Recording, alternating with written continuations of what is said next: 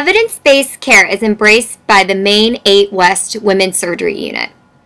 Although this unit incorporates evidence-based practice into their daily routine, one stands above the rest. Straight catheterization is done by the means of clean gloves, not sterilized gloves. Although you are probably gasping in horror, step back and listen to why this unit uses their technique. First, many of the women on Maine 8 West go home having to self-cath themselves in their home setting. These women will not be using sterile gloves.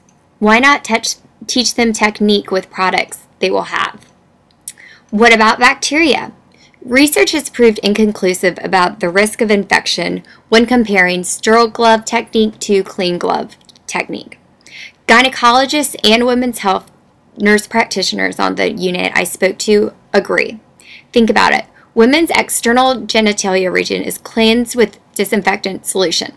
The actual urinary catheter is completely sterile until the package is open.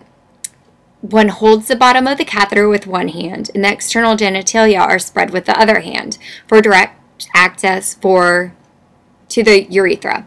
Again, the portion of the catheter going into the vagina has not come into contact with non-sterile items. Place the tip of the catheter into sterile lubricant, then slowly insert it into the urethra. Voila! Urine!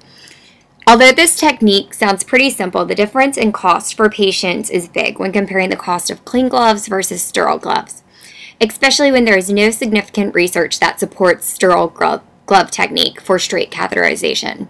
The unit feels so strongly about this evidence-based practice that when supplemental nurses come to the unit, the differences become clear. Thank you.